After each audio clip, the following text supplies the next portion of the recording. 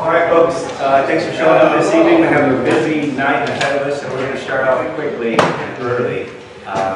So first on the agenda is Mr. Thompson from the San Antonio Water System. He's going to be talking to us about the Vista Ridge pipeline. Good evening. Thank you all for inviting me here tonight. Again, my name is Derek Thompson. I am the Director of Water Resources at SAWS. And before I start off, how many people have heard of the Vista Ridge project, the pipeline? It's a utility water. I've heard about it. So why are we doing the project? Why are we contemplating the project? Well, back in the early 90s, there was a lawsuit that was filed on behalf of protecting the endangered species of canal and San Marcos Spring. That lawsuit put in effect the creation of the Rivers Aquifer Authority, which began to limit the amount of water that can be produced out of the Edge Aquifer. Because of that limit or cap on the Edge Aquifer, we knew that going forward, San Antonio would have to diversify its water supply. The Edwards, there are not enough permits in the Edwards to produce to meet the needs of San Antonio going forward. So we started planning for a diversified portfolio of supplies. So back in 1998, we took the first step towards that plan, and we started looking at various options across South Central Texas. We looked at the Carrizo Aquifer, we looked at ASR, we looked at direct recycle projects, river basin projects, Colorado, and also County. As we moved forward, we refined what we were going after. We developed several projects as we moved forward. We built the largest direct recycled water program in the country, which has a capacity of 35,000 acre-feet of water that we actually take from our treatment plants in the southern portion of the county, pipe back into our system, or a separate system, not the total system. But we provide water to golf courses, corporations for landscape irrigation, also for heating and cooling processes. So that reduced the demand on the local side, which we were providing with the Edwards Aquifer. We also developed the third largest aquifer storage and recovery project in the country, and that is located in southern Marion County. Have y'all heard about the ASR, or Aquifer Storage and Recovery Project? It has been a godsend as far as projects for us. We take excess permits from the Edwards. So in years that we have adequate rainfall, we have excess supply over our demand, we take that, we produce water out of the Edwards, and we ship it down to southern Marion County, and we store it into the Carrizo Aquifer. Then at dry times, such as what we're in right now, we actually produce out of it, and we send it back to town. And it still, for the most part, retains its Edwards quality. So there's very little treatment that we need to make that water fit for our customers. So that was the second. We also developed supplies or projects in the Trinity Aquifer in northern Marion County. They're small, but they fill that need in the northern portion of our service area. We also developed another project in southern Marion County in the Carrizo, it's just north of where we have our stored Edwards. So out of the Carrizo water, out of the Carrizo Aquifer, we produce roughly 10,000 acre-feet of water to send back to our customers. And we do that during dry times, just like we're right now. So we produce out of the Carrizo, we're producing stored Edwards water out of Carrizo, sending back to town. We're also producing Trinity Aquifer water in northern Marion County. We also developed a project in Gonzales County, also from the Carrizo, that we got permits from the groundwater district out of Gonzales County to produce roughly 12,000 acre-feet of water. We got into a partnership agreement with Schertzky Local Government Corporation to use excess capacity in the pipeline that they'd already built to bring water into San Antonio. That saved us about $88 million by doing that partnership. So that water is online. We're trying to wrap up the construction of that project that we already received in March. Timely, since we're in the fourth year of drought. We've started construction on our brackish desal project in southern Marion County. That's producing water out of the Wilcox, or lower Wilcox Aquifer. So we have actually 3 different supplies in southern Marion County that we can kind of use as a hub, bringing water to town. We're also developing a water resource integration pipeline which takes water from that ASR, that hub in Southern County, and we pipe it around we're going to pipe it around to the western side of San Antonio, where we see a tremendous amount of growth.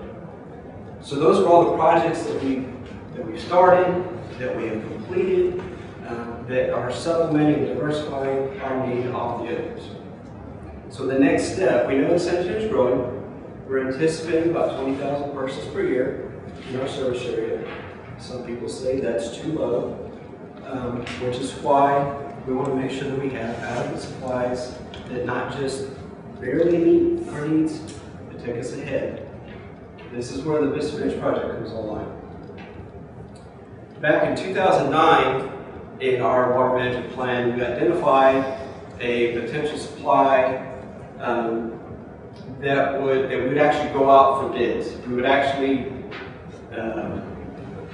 send out proposals asking people to bring us proposed projects that were adequate and met our needs. We received 9 proposals back in 2011.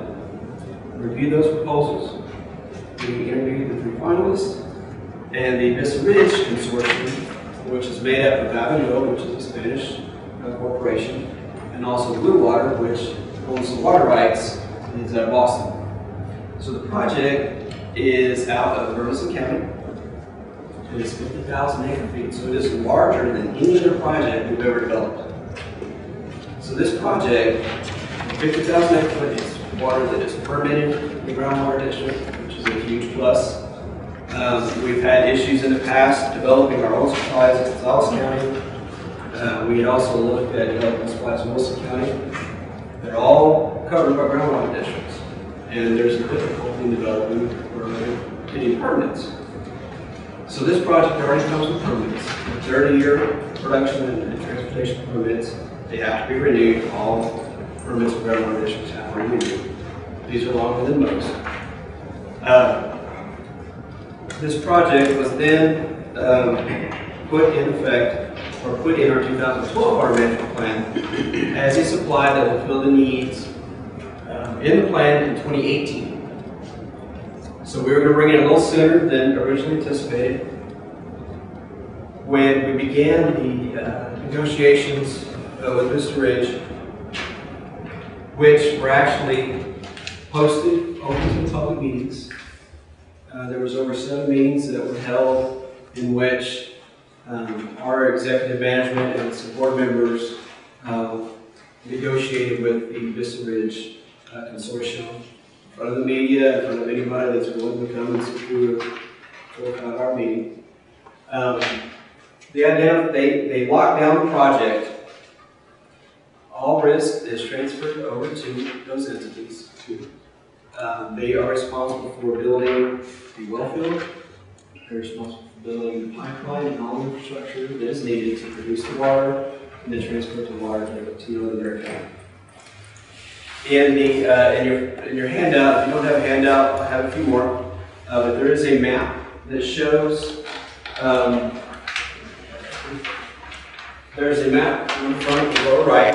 It shows the general layout of the pipeline going from Burleson County. It's basically 7 counties in Burleson and Barrett. The project will tie in Northern Marietta County, in the Stone Oak area. And then we will actually develop infrastructure from Stone Oak and run it all the way down south of downtown. So basically the core of our city will be provided water from this project. Now this project is not cheap. None of the water supply projects that are out there right now are cheap. Our Brackish Desal project is roughly $1,200 to $1,300 an acre foot, which is considered expensive relative to the Edwards Aquifer. The Edwards, very cheap. It's right on the ground, under our feet. It's roughly $300 to $500 an acre foot, depending on drought restrictions or average conditions. This water, with debt service, pay for the capital, which is $844 million. So it is twice as much as what we're spending on our Brackish Desal project in Southern Marietta County. The project the $1,800 to $2,000 that is actually for the capital cost and the purchase of the water, plus the O&M, which is roughly another $175 annually, and then another $175 for the electrical costs. So the total cost of the project roughly between $2,200 and $2,400 an acre foot. So again, it is expensive, but that price is locked in for 4 years. So if you can buy gas today at $2.85 a gallon, and you've got it locked in for 30 years, that's a pretty good deal. That's basically what this is. We're locking in this project at today's prices for roughly $2,200 to $2,400 an acre foot.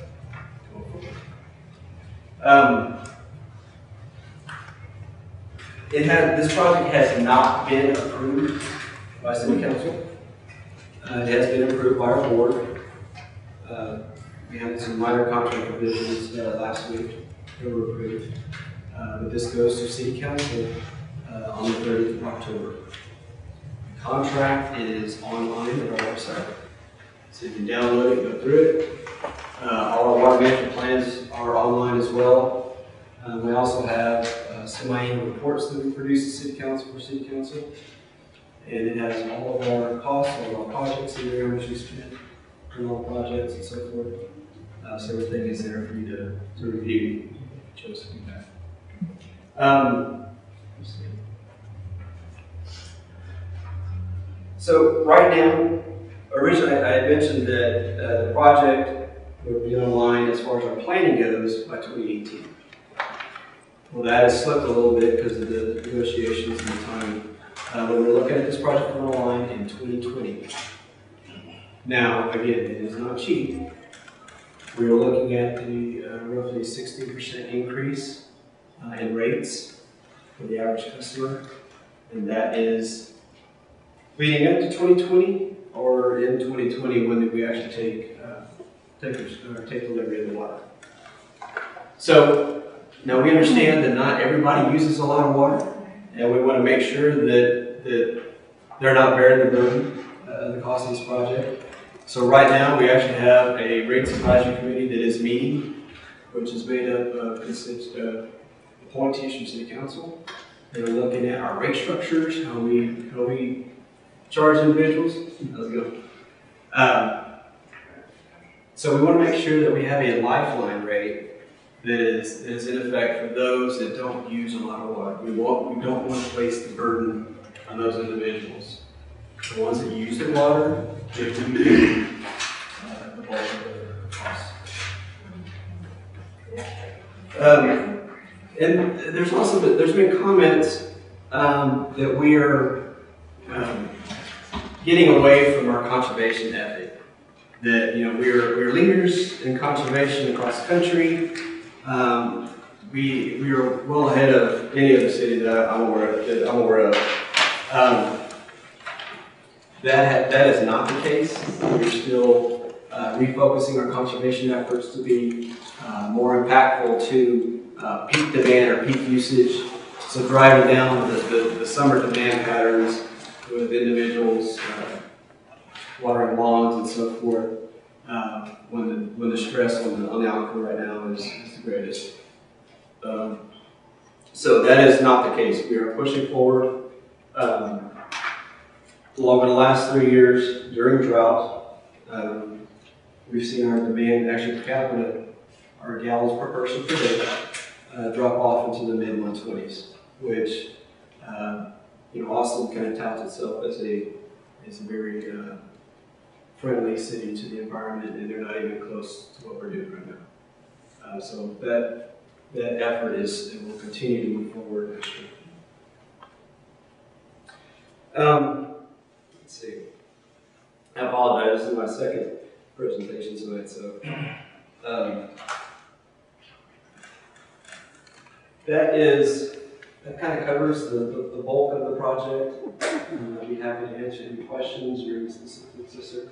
I have two questions. The first one is, how does the Carrizo aquifer compare to the Edwards aquifer in size?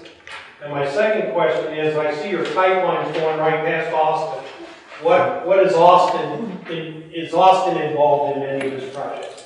Okay, the first question, the Carrizo Aquifer runs southwest to northeast, and it basically runs from Mexico up through Louisiana, Arkansas. It's a huge aquifer. It is not like the Edwards in the fact that it's very flashy. You watch the news, they give you the aquifer level every day.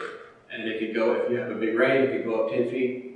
Or you can watch it drop 2 feet a day during peak ag season or summer months. So it's not flashy like that. It's more of a stable aquifer.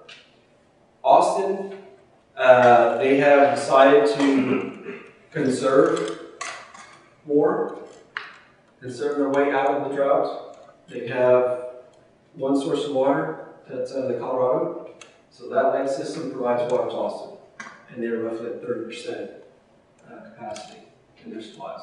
So we have, yes sir. Just real quick, I'm sorry, we have to limit questions after yours because we have a full schedule. And I'll be happy to answer any questions outside if you want. Go ahead, Scott.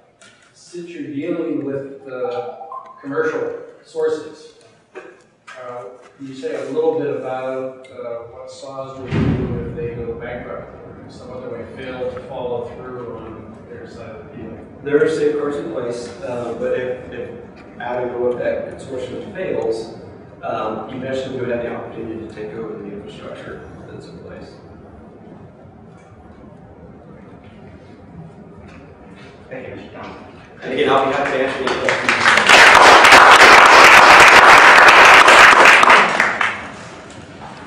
So, sorry to cut that portion short, but we have the next portion of the agenda that is going to take up quite a bit of time as well. So we have 4 of the 5 candidates running for District 2 in November, just a couple weeks or basically right now. The voting is on. So we have our current councilman, Keith Tony, present, Alan Warwick, Nintendo McIntosh, and Tyrone Darden. Okay.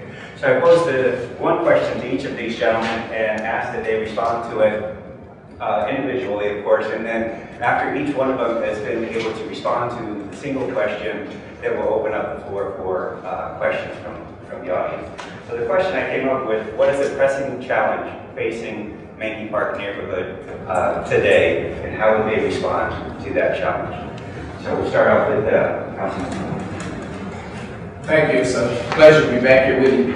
From my standpoint, the pressing question for Mahncke Park right now is whether or not the city will be allowed to impose a 30% rule on you for this historic designation to even, and I understand that the city explains as to get the ball rolling, so to speak.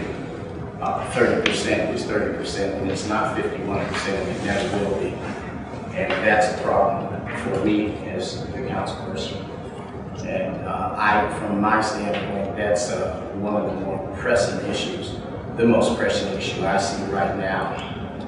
And I'm here to pledge to you tonight that my vote will never be for that. As a matter of fact, I've initiated a CCR so that we can stop this thing. And then beyond the CCR, we'll take the steps. The CCR is an initial step, and I have the signatures required for that, so that's very much alive.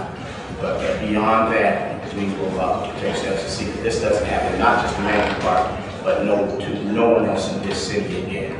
51% is 51%, 30 is 30, and never the twain shall meet. It just doesn't make sense to me. Okay, have everybody go through and then you can ask questions after everybody has had a chance to answer the question. Mr. Warwick. Good evening. Good evening. Good Again, I'm Alan Warwick. I'm running for City Council District 2, and thank you all for coming out tonight.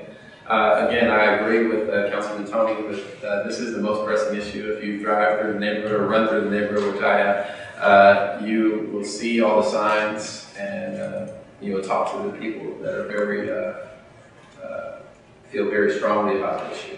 And I would say that we need to possibly rethink 30% for the future, because the way the process has been done is definitely not transparent.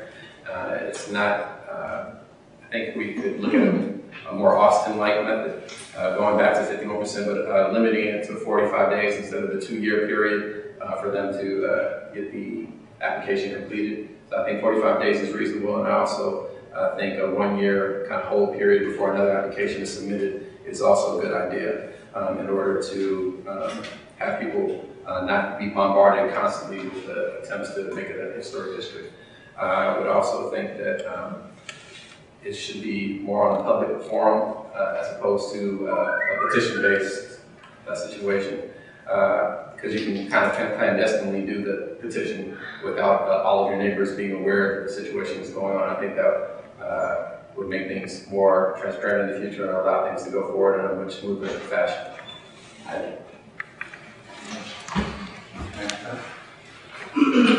Good evening, I'm Tom McIntosh. And I'm going to echo what the other two gentlemen have just spoken about, in that, well, I live in Dinwiddie, and Dinwiddie wasn't a historic district at one point in time, and it became a historic district. I've lived there, I got there right after it became a historic district. If I was in the district at the time, I would vote, I would not in favor of that initiative. But what I can say is that since that has occurred and it is a historic district, I think it has helped spur development and more folks coming in because it made the neighborhood more visible, and I think it was beneficial. So that's what I'm saying to you guys who are in the process now. But I think the process should remain the same as it has always been. And however other districts became historic, it should still remain that same sort of criteria for developing the historic district.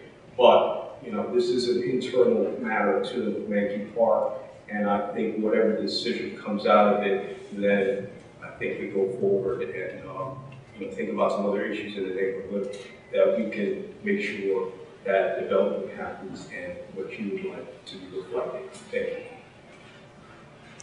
you.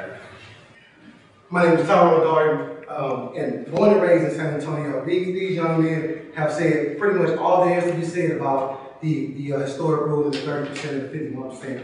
For me, I believe there's a totally different situation that we can address as a council person. Born and raised on the east side. When we talk about District 2, for the most part, that's all you hear about is the east side. When I ran in the last election in 2013, campaigning out in the northeast side, they told me they felt like they were the stepchildren of District 2. And so for me, my thing is, the biggest issue is making sure resources are coming throughout the entire district. Making sure that when we identify District 2, it's not just about the east side or East Point or specific areas, and we do have high areas of need in those areas, but Mahncke Park is a part of District 2. There's other parts of District 2 that no one would ever know if we never spoke up about it. As a council person, I want to be all inclusive. I want to ensure that it's just not an issue when we're talking about the historic needs, or we're talking about a street or infrastructure need. But anytime we talk about District 2, we're talking about all parts of District 2. So for me, a major concern is including all parts of District 2 into the conversation, especially when we're talking about resources. But just in general, we're all one big family. We need to come back together and figure out how to do that. So just that connectivity to the district and being a part of the district. Thank you. I think you had a question for Councilman Tony. I can't remember the words that you used, but I think you were talking initially. You were talking about the 30% or the 51%. I think I'm going to paraphrase because, like I said, I can't remember exactly what you said. Did you say you're going to stop this thing? And I couldn't, and I wanted to understand a little bit more what you meant about that. Did you mean getting more clarification on the 30% and how that works? That's what I want to understand, Yes. What you meant with the words that you said. Exactly, because not just the 30%, but the fact that it looks like the city is giving those who are pro-historic time and time again to reach their magic number. When if you're not, you get one shot. But you can go here, you can go here, you can go here. So they have different milestones for you. And I think I said the last time I was here, whether Mahncke Park wants to be historic or not is up to Mahncke Park residents, and that's fine. The issue I have is that 30% can decide whether or not the process moves forward. I just don't think that's fair. And I will fight that. I stand against it. Okay, so what is it that the CCR that you're, or is that what you said the CR is? What is, Right. what is that that you Right. initiated? That 30% goes away. To That number goes away, and it will become a 51%. So you're saying that 51% of the people should petition even before the city decides whether this is good and it comes to the people for discussion? That's right. But ultimately, you're right. You keyed on it. It will come to the people for discussion. But 30% should not drive the process. So you would have to get 51% of all the people who own property in the district to say we want to even start thinking about it. We want to do it diplomatically, and we want to do it democratically, and we will do it that way. I agree with everyone in here who has a Well, that begs the question of what, if 51% say let's do it, why even go through the charade of talking about it? Well, you have to talk about it. We're gonna leave it up to you. I mean, I'm all for that. So then the process is trying to talk the 51% out of it? Right now, the 30% are driving. Right now, 30% are driving. Now, I think some people here have a problem with that. I certainly do. And if I lived here, I would definitely have a problem with that. So that's it. We just flipped it so that it's fair history. I think there are other issues other than the historic in Mahncke Park, and one of the things I want to ask each of you is about development. I heard some discussion about development. We have a neighborhood plan. We have the first neighborhood plan that the city ever had. It's been updated time after time. A lot of neighbors spent a lot of time updating this plan. But yet, we have people come to us, and even though our neighborhood plan says there's no commercial development in this area, or this should only stay residential, we have people come and want to develop that. And we went through the NCD process. And so I'm wondering, what good does this neighborhood plan, does us coming together as a group do if someone petitions the city and it gets overrun, aka the Broadway, aka, gosh, the number of Carnahan Street, a number of issues. That's legal. I'm asking everybody. Okay. Wow. You go first. I'm up here. I'll take it. Tell us, what is our neighborhood plan and what does the NCD do for us? Yeah. And will you support it? If we come into a zoning or an issue, will you stand on our side? Because we've had council people who sat on the other side of the table. Yeah. I'll stand on the side of the people, and I always have and I always will. Now, just like they say in court, in light of new evidence, if you get new evidence, you have to think new about the issue. And we'll do that. But I do stand on the side of the folks, and I've done that, and I did that for Mahncke Park, and I'll continue to do it. But you're talking basically about zoning. I'm talking about zoning, yes. Yeah, you're talking about zoning, and I know that can be a hairball. It really can be. And we'll look at each one individually, in each case individually. However, by and large, you want to follow the rules of the folks and the will of the people, and that's what we try to do. Mr. Ward. As far as your neighborhood plan is concerned, I think that everything that's currently zoned residential should be residential, but any things that are commercial or on the outskirts, you may have to think about buffer zones, because there's going to be a lot of heavy commercial growth on Broadway, and you may have some vacancy issues in those areas because you need areas in between heavy commercial tying back to residential. So your corners, I wouldn't say necessarily would be up for grab, but you as a community may agree that I wouldn't want to live behind, let's say, a car wash or a Whataburger. This may be okay for a law office, or this may be okay for some other kind of mixed-use situation. So I think we have to look on the side of growth and maintaining the character of the neighborhood, but also do what makes sense as far as cities. If you've lived in another city, you know that on your corners, they tend to be more commercial. And when you work into the central areas of the block, it's going to be residential on just about every case, unless it's a major thoroughfare.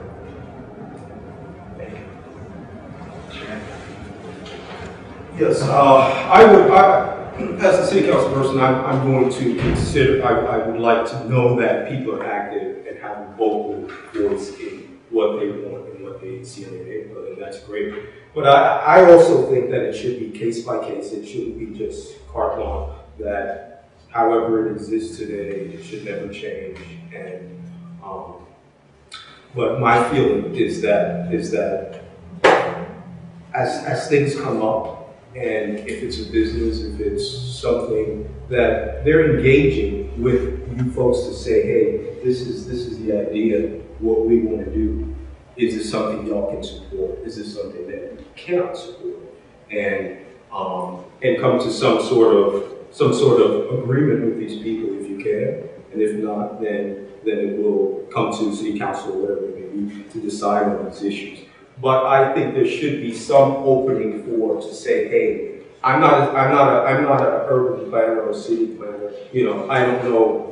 You know, I can't predict the future of what San Antonio will look like, or you know. But what we want to do is at least keep an open mind to say that, you know, have some businesses in different places. Because even in my neighborhood, you know, I would like to support businesses in my neighborhood. I'd like to be able to walk out my door and go to a restaurant, okay? And so, you know, I think that would be the case for some people here. And I don't want the most vocal people to always, you know, carry the weight and say, okay, this can't be here because I'm the loudest person.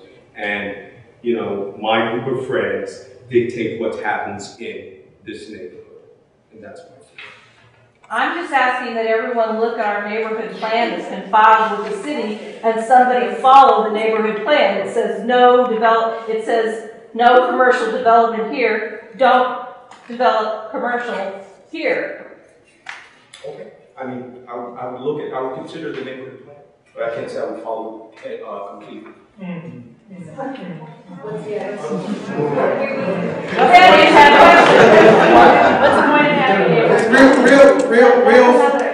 Real simple. As the city council person, I will be elected by the people for the people. It doesn't matter if I'm a city planner, urban planner, whatever title I can have outside of that position, I'm elected to represent you. And if you say in your neighborhood plan that this is what you want, that's what I'm going to fight for, and that's what I'm going to stand for.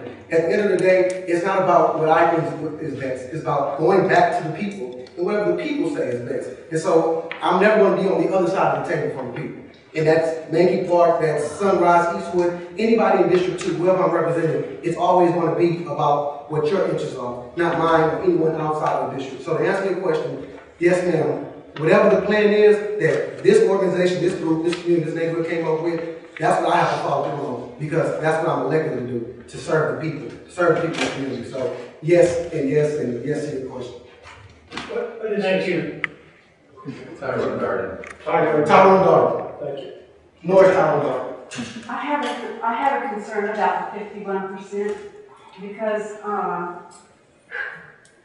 if you wait until 51% for people to start dialoguing, it's even more of a done deal than it was when it came to the 30%. I think that intuitively that sounds good, but in reality that will encourage less dialogue than we've even had in the past 30%. We need to begin dialoguing earlier than the 30% before we tear each other apart and hope each other's eyes out. Thank you. Any other questions for the panel? I guess for everyone, just to make this a little bit more broad, how do you, council candidates, how do you feel about the historic ordinance as a tool for neighborhoods maintaining their neighborhood quality? And when I say that, I want to understand that we have the historic process and we have the neighborhood conservation districts. Each is a tool. One of them has 2 staff people behind it. One of them has about 16 people behind it. The one that has two people behind it, which is the NCD, the Neighborhood Conservation District, it's got holes all over it. You can see them all over our neighborhood. Historic doesn't. That's a stronger tool. I want to know how you feel about neighborhood historic designation as a strong tool for neighborhoods to be able to have. It is a strong tool, and it's up to how the neighborhoods use it. It's ultimately your call how you use it. And you're right, the NCD has holes in it. It has lots of holes in it. Historic designation is something, again, that's your call. That is absolutely your call. You've heard that somebody thinks that it would be a good idea up here. And so if you think it's a good idea, that's fine. That's fine. I think that on both sides, the rhetoric has gotten ramped up just a little much. Some people were saying we can't paint our houses the color we want. I don't know that that's true or not. But if that's, I don't think that's true. I think that's a little too much. And so on both sides, I think that the rhetoric has gotten out of hand. But if it's something that you really want, again, back to dialogue, have your dialogue. That's fine. I don't think that there's an issue, not with me, with whether or not you're historic or not. The thing is, if that's what you want, that's fine, as long as you have a clear understanding of what it does, what it doesn't do, protections it provides, protections it doesn't provide, and that's your call. So, but in NCD, again, I hear your point on that. From what I know, it's like Swiss cheese, but and they have plenty of folks to fix it. And why it hasn't happened, I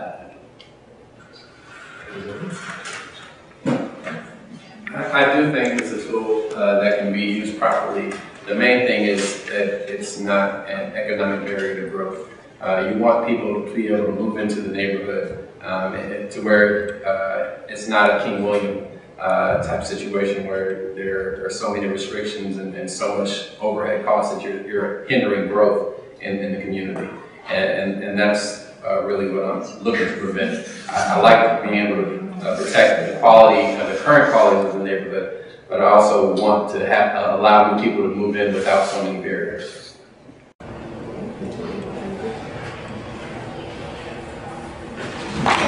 I think the historic designation, it's good in theory, but in terms of my experience, it does push up the cost of renovating your home. The time it takes to plan the permitting process, it does make it longer. And I'm concerned about other members in the community that may not be vocal or outspoken, or who don't have the wherewithal, they don't have the means, they've been living in the neighborhood for years, okay? Maybe they're on a fixed income, maybe they're, don't have the means to go through that whole process, increased costs, and I think we're going to find it unfair at times. Just speaking specifically to the question, based on what you said as far as one group having 2 members and the other group having 16, as a council person, if those are council appointed positions or at the city level, they make those decisions, I believe that we have to look at that organization to see how can we strengthen it. We're going to use that as a tool, whether it's going to work for or against. Just 2 people in the department can't run that department effectively and efficiently. So the first thing I would do is look at that portion of it to see how we can improve it. And if we can't improve it, go a different direction in terms of making sure we meet the needs that that department or that organization is doing.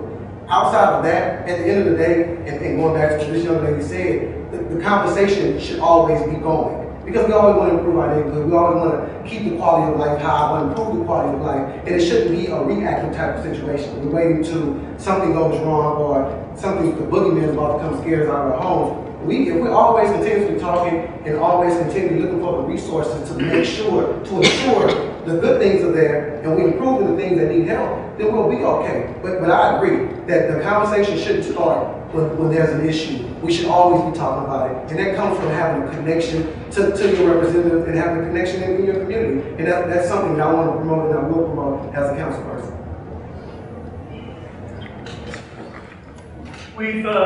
We've been out, changing gears here a little bit. We've been asking this question for over 20 years whenever we've had council and mayor candidates come to speak to us. So it's a 2-part question. I would start with Mr. Darden. Thank you. And the first part of the question is, what's the last book you read? And the second part of the question is, what's your favorite movie? The first, the book I'm currently reading right now is Resident Leader. I'm a student at Allen Lake for the leadership PhD program, so I'm currently reading that right now. And then my favorite movie is Memento. You probably never heard of it. Okay, we have. Excellent movie. I watched it in college, and I watch it probably once or twice a month. It's a great movie. Thank you for the question. The last book I read was The Master and Margarita. I think it's by Russian guy. And my favorite movie is Dogville. What was the movie, sir? Dogville. Let's see. The last book that I read was Delivering Happiness by Tony Hsieh. He's the creator of Amazon. Or, I mean, I'm not sorry, they're part of Amazon, but it's Apple's. And he talks about all the customer service things that they're doing differently and how he grew their company and how he grew a bunch of companies that didn't really find happiness in it until he was able to do it his way and keep it his way. So it's a culture. It's about corporate culture and developing culture for your organization. And then Fight Club. Fight Club. This is going to be good. The last book I read was Lincoln, because and I don't just embrace Lincoln for the obvious reasons, but because Lincoln was really a masterful politician behind the scenes, and people don't know that. He wasn't a pushover. He was a typical Illinois politician, and we'll leave that alone. But he was a typical Illinois politician, and my favorite movie is Patton.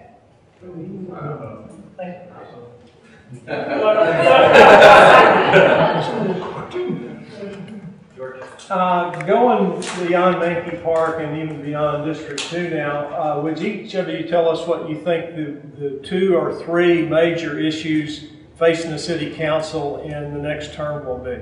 And yeah, let's start with Garden again. Done? Yes. Just obviously, Councilman Tony knows all the inside information, but based on things that we hear in the media, things that we talk about in the community, obviously the safety with the police officers and the fire department, their negotiations going on with them. We have the light rail. That was a big thing. I've heard some people on the outside in our community saying they're going to try to do some campaigns to get something similar, if not that same thing, back, whether it be on the ballot or referendum or even talks of getting that back in. But even without that, our transportation, we need better transportation in our communities. Everyone doesn't drive a car, everyone doesn't have that mode of transportation. So for working people who want to get across town and have those minimum wage jobs, we got to make sure our transportation is good. So working with VA and getting them up to par, but making sure our fire and our police officers are taken care of as well. The issue I think that's going to be a focal point in the future is looking at downtown development in terms of new buildings going up, those buildings that are there now currently that are vacant, and who knows who the owner is, and they're dilapidated. So I think things of that nature are going to be something that needs to be looked at. Looking at growth, in these areas, not just out of the periphery, in terms of making these places much more livable in terms of, what sort of amenities, grocery stores, and things that are in this area. And I'm a complete advocate of public transportation. I'm out here taking a 9, 14, and a 10 pretty much every day. I ride my bike, I take my bike on the bus. My son goes to St. Peter's up in Alamo Heights. So we're on the bus daily. And, I see the type of people that are on the bus, and, whenever there's something about buses, it just gets voted down because no one, the average person has never taken the bus. But that's one thing I have done, and I've done it when I was a lieutenant. People look at me like I'm crazy, getting on the bike, doing my uniform, and Right? It was a conversation starter. But it shouldn't be that way. It should be, hey, bus, normal way of life. I'm a New Yorker, came here, 10 years ago. And everyone takes the bus. Millionaires, poor people, everyone. So, I'd like to see that here. I do agree that public safety funding, and then just for the other second item is center city development as well.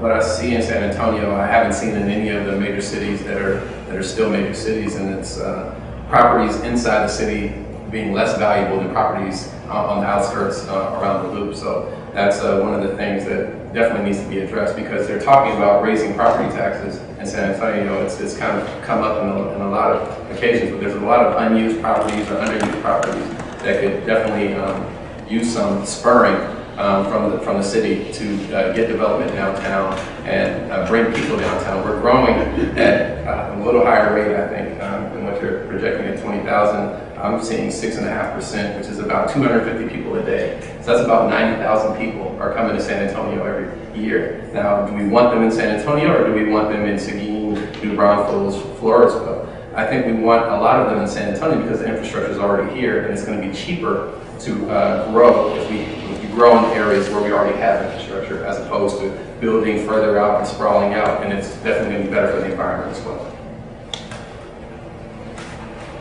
Well, Mr. Darby touched on it. He's absolutely right.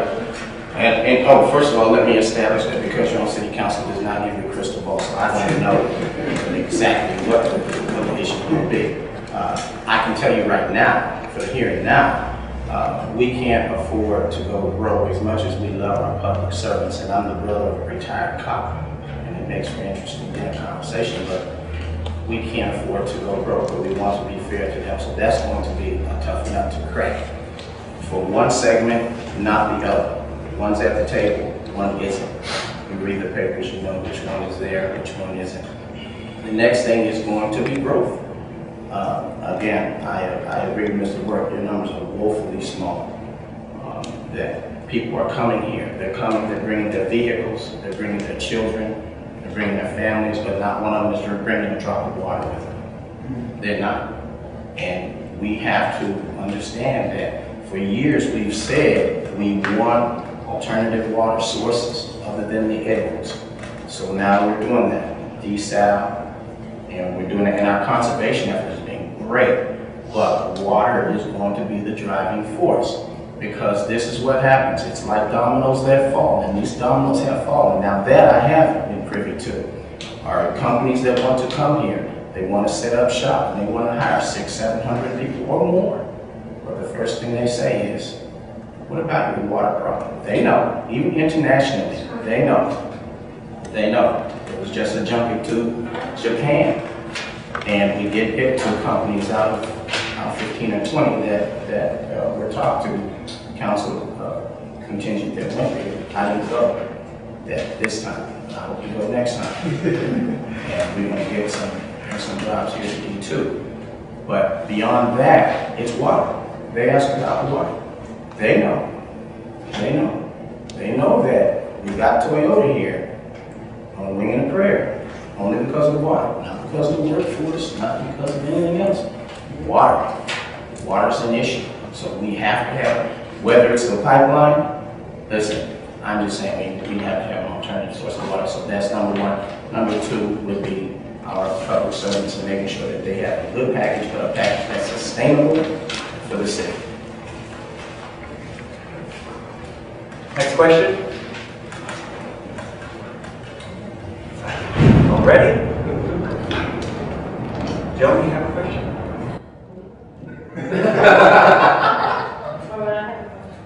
Mine's more of a comment, just with all of you, except for Tyrone, about the development in Mahncke Park, and not,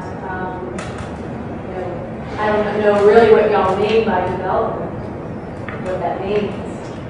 I'm dealing with that on my street right now about the commercial and not following a master plan. So I really just don't understand when you say we want to support development in your neighborhood, what that means. What does that mean to me as a person that lives in Mahncke Park. And that if there is development in my neighborhood, yeah, I'd like a restaurant. Who wants to go to a restaurant? Live down in my street. So I just don't understand what you mean when you say development. Because we can build so many more houses. So what is it that y'all mean? Whoever wants to answer. Yeah, I mentioned it. I'm not sure if I mentioned it in that. Residential development, my background's in architecture. So if you look at the way the cities were developed for thousands of years, the corners of the main thoroughfares, if you look at whatever's connected to Broadway, that's typically commercial and a little bit on the New Brunswick side, but not as much. In the center of the street, especially on a small residential street, there's not going to be any commercial development. And no commercial businesses, there's not enough traffic going through those areas, so there's a number of reasons why you wouldn't do that. So maybe I didn't say this, but the main thing is that the houses, when people are redoing them, it's quality work. It builds in the character that's already there. It can't be as old as the house that's next to it if it's being built right now. So they're going to use the materials of our time to play against the materials that are used in the area, depending on the style that they're using for the architecture of the building. But that's the main thing that I would like to see in all of our development, not necessarily just in Mahncke Park, but there's a ton of old homes in Dipper Heights and Dignity Hill and the areas in between that we're going to have to make these same decisions on. And I just want a more transparent process so that we don't have to have these 2-year or 3-year long struggles, and we can just grow as a community and build this city, rebuild the downtown together. Anybody else like to respond? Well, when I say development, I'm talking about in terms of housing stock. So you have, the vacant lots and things like that we, get some really spur on development of residential, maybe 1 family, 2 families at most. Because we don't want to overdevelop, and yes, restaurants would be great, but then there's the issue of parking. And I know that because I'm not aware because I have a nursing home at the corner of my street, and every single day they're parked in my driveway. And it drives me crazy. But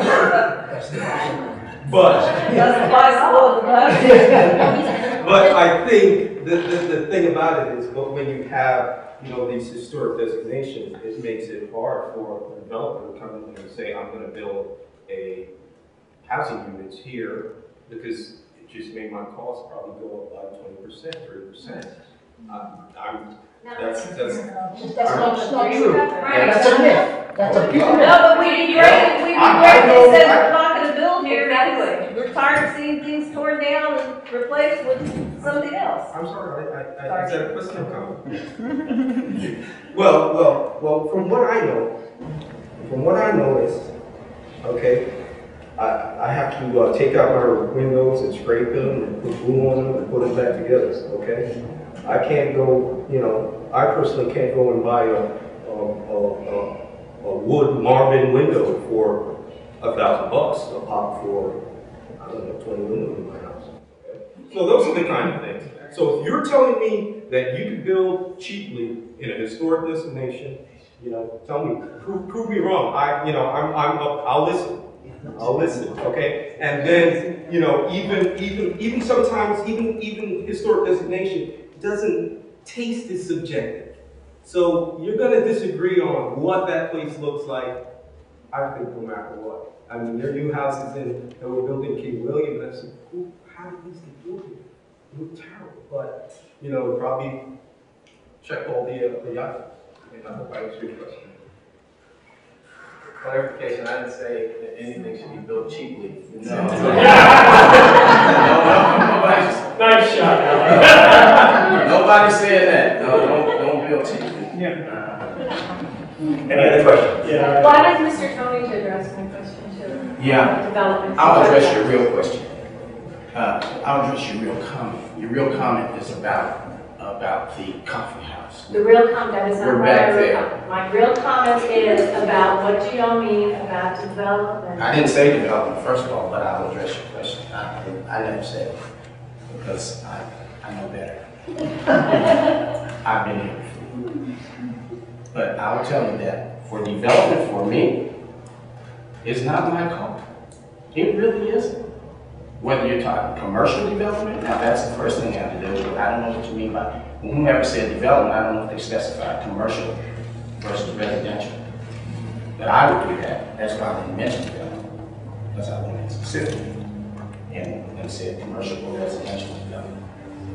If you want residential development, again, to Mr. Ward's point, as long as it coincides with the community and what you have now, if you have a problem with it, then I have a problem with it. If you don't, I don't. And I think that therein lies, well, now let's go to commercial development on the street. I think I mentioned before, case by case basis. Now, just wholeheartedly, whole cloth say, we're going to allow someone to put a Whataburger up in the middle of your block. That just doesn't pass the common sense test. But back to case by case. If there are mitigating factors that need to be corrected and fixed based on those mitigating factors, which we've gone round and round about, then there may be exceptions made. Not for Whataburger, certainly. Not for that. You all already struggled through having a car wash there, and I know you've got a little buffer there, but that car wash is right there. I know that's a struggle for you. Parking is a struggle for you, which is why, case by case again, the city tries to mitigate that by doing a parking study, which I think you're aware of, a parking study, that there would be a parking study done to ensure that disruption to you residents is mitigated. And that whomever does, and I'm talking commercial development now, whomever engages in that commercial development would have to meet city standards before they get an okay. Yes, sir. Do you think many of you spoke about making sure that the residential development is consistent and appropriate? Do you think that the current mechanism that the city has in place, given our NCD, has the teeth to make sure that the residential development is consistent and appropriate? Or do you think something should be done to give it teeth? I think you can always improve anything.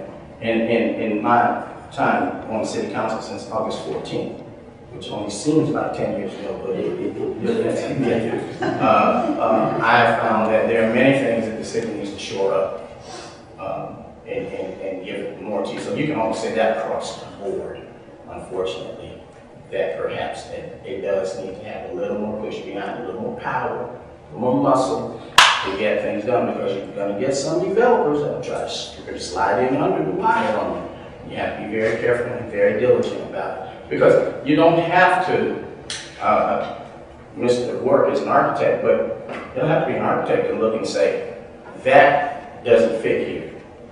It's Spanish colonial, it's this, it's that, it doesn't fit here. It's new age. You get a new age house in your block that's made out of corrugated steel and chicken wire, you're going to have a fit, and you should. You'll look and see that, and hopefully the city would have the teeth. But I think you're right. They probably need shored up. Any guys want to share? Well, I don't believe the city should have any teeth. People should have teeth. And just like this young lady that again said about the master plan, why are we talking about all these other things when we've already established the master plan? We should always go back to the master plan. So, you know, the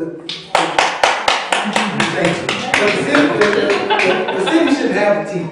I believe the people should have the teeth, and the city should be enforcing. Well, yeah, but that leads us to self-police. Well, no. And anytime something's being built, we have to like kind of. This is what I mean by a checklist, and that's what the city should do. Being specific, the city shouldn't do anything against what you've already said you want to do. That being as specific as possible.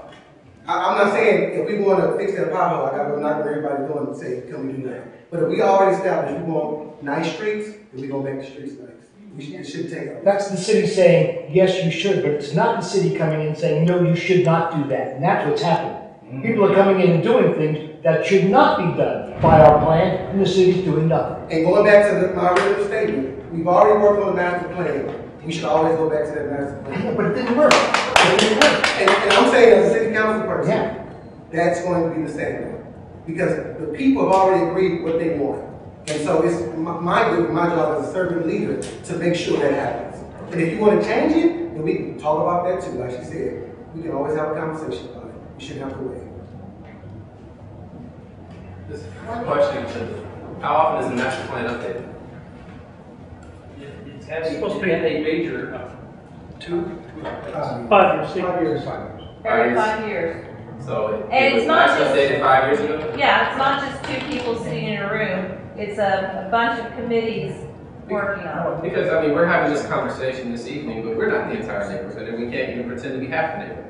And a lot of us, a lot of us are owners that don't live in the neighborhood as well, so that there are different things that we need to take into account. Again, I want a more transparent process. I want something that's going to bring everybody into the room so we can really have a conversation about this.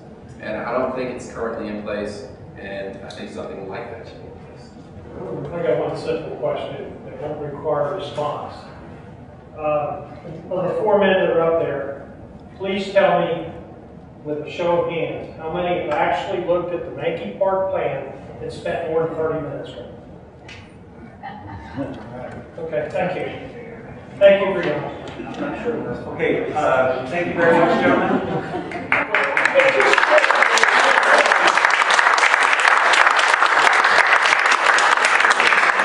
And before you go, we have a little bit of Mahncke Park Neighborhood business that we need to take care of. George is going to help us with that. Please just be patient for about 5 more minutes.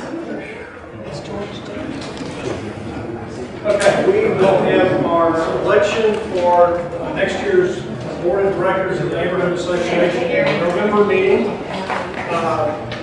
What the bylaws call for is that a nominating committee is selected at the September meeting. That was done at the September meeting.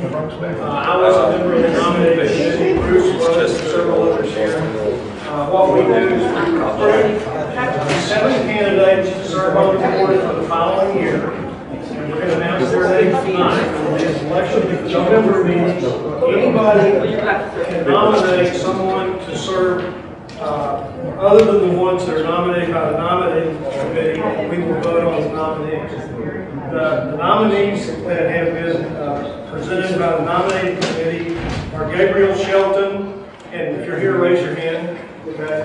Ruth Galaz. Okay. Gabriel and Ruth are both incumbents, so if they're elected, they will serve a 2nd year on the board. The other members nominated are Sue McMasters, who lives on Queen Anne, Stacy Underwood, who lives on Eleanor, Tony Westridge, who owns property on Funston, and Paul Giona, who lives on Funston. So those are the nominating committee's members, and be sure to show up for next month's election. Do you need a second or anything? No, this is just a list of elections next. Yes, sir. I have a question. I've asked repeatedly for a listing of the members that can vote and the members that can join the board. And I have yet to receive that list. My intentions is that way I can campaign for my board position with the members that can vote, and also look for candidates that I would like to consider additions to the board in addition to what the selection committee has done. And I've yet to receive it. And Tony, I answered your email, and what I said was, out of respect for the privacy of our members, we have never distributed our membership list to anybody outside the board and the 2 neighborhood newsletter editors. Yeah, I understand that, but I brought my problem up to public forum, and I have formally requested that. There's nothing in the bylaws that says I can't have a listing of the members. Tony, would you like to take a few minutes in campaign before everybody stands sitting here this evening? No, we do that next month. That's typically done the night of the election. That's what's been done in years past.